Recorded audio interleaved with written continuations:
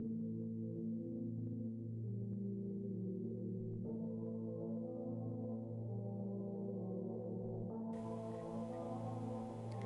we're going to do a quick exercise using the Camtasia Studio program.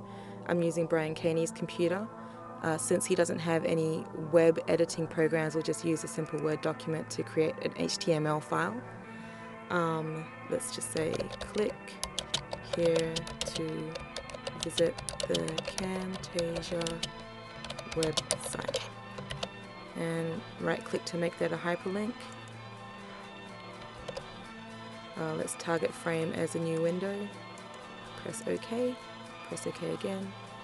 Let's just center this and bring it down a little bit. And then we can save it as a web page. So click Save. Now that should work. If you double click on that HTML file, click here to visit the Camtasia website. And Bob's your uncle. Voila!